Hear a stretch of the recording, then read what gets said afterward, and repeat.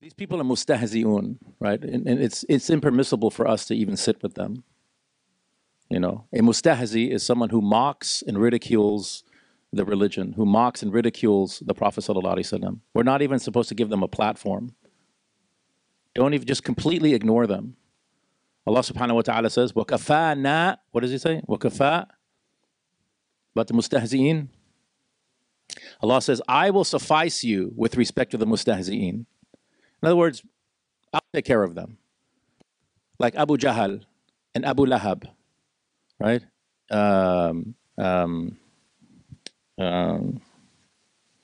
There's a few, 7 or 8 of them that were known. All of them were killed at Badr, or they died from disease.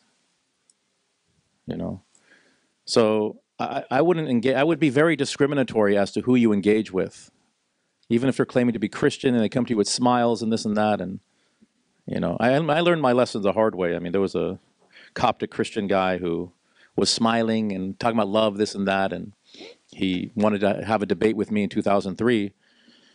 And I said, yeah, we met the night before at a hotel, and he was very cordial and this and that. And then the next day at the event, he had 3 other debaters. So it's like a 4 against 1. And 2 of these guys were like fluent in Arabic, and they knew like Qur'an and Hadith and everything. I mean, it's still won. I mean, come on. We took care of business, you know? And I remember the MSA was panicking, and they're calling, we're trying to get this local imam to come help you. I said, relax, brother. The haq will win. And then it was just, but I got to a point, because they were losing, I got to a point where this man, he's a Coptic, he's a Coptic priest, he became belligerent and started slandering the Prophet ﷺ. And at that point, we can't, you know, lesson learned, right?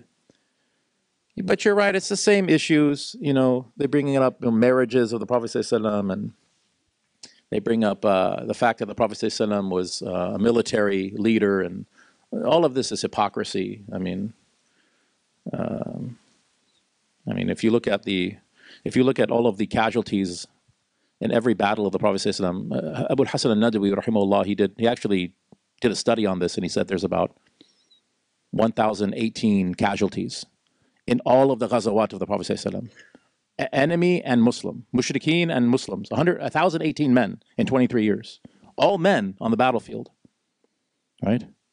Musa alayhi salam in Exodus 34, he comes down the mountain, he sees his own people worshiping the golden calf, he orders 3,000 men slaughtered on the spot in one night, but he's a prophet. But the Prophet, oh no, he can't be a prophet. Right? This is total hypocrisy. And then, you know, they bring up things like preservation of the Qur'an and things like that. What they're doing is they're banking on Muslim ignorance of their own text. They know a lot of Muslims, they've never heard of qira'at, they've never heard of the ahruf as-sab'a. So they'll bring like a Qur'an, it says, Maliki Yawm ad-Din, Mal with a dagger alif, and another Qur'an says, Maliki Yawm ad-Din, Malik, oh, 2 different Qur'ans. And then the du'at that are very young, right, they're there and they're doing their best. They start going, they have this cognitive dissonance. You wrote this Qur'an. This is a fabrication. You're calling this a fabrication? Yeah, oh, really? You know.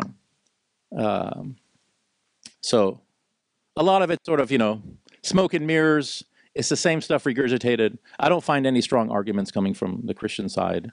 You know, but, you know, we have to be cordial with people. These kind of debates that are highly polemical. I mean, I debated this other guy, I'm not going to mention his name, very popular on YouTube, and this was about 16 years ago, you know, and it was a bad idea, but, you know, we should have adab with people, we should be discriminatory with people as to who we debate, and at the end of the day, lakum dinakum waliya din, right? So we should inform with adab. The Qur'an tells us how to make da'wah, right? Id'u ila sabili rabbik bil hikmati wal maw'idati al hasana wajadilhum billati hiya ahsan. So call people to the way of your Lord with hikmah, which means dalail, according to Imam Zamakhshari and others. He says it means with proofs, scriptural proofs, rational proofs, historical proofs. Wa maw'idat al hasana means good attitude, good comportment, right? With adab, right? So both of these have to work, inshallah. But we shouldn't disrespect people's religions. We shouldn't mock people. This is not the sunnah.